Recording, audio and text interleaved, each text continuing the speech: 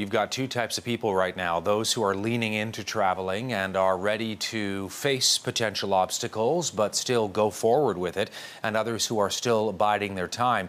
I know some experts are expecting more people will fly in the months ahead. You've actually got a term for it, John. You call it revenge travel. Yeah, it's an interesting concept that people have been cooped up, as we know, for the last 18 to 20 months, and people just want to get out. And they really want to get out in the marketplace and basically fly someplace. And it really doesn't matter whether it's a short-haul trip, long-haul trip, whether it's to Vancouver, whether it's to Bali, or whether it's to Dar es Salaam. People want to get away. And, they have a disposable income available because they haven't been spending money over the last 18 months. So people are taking that trip.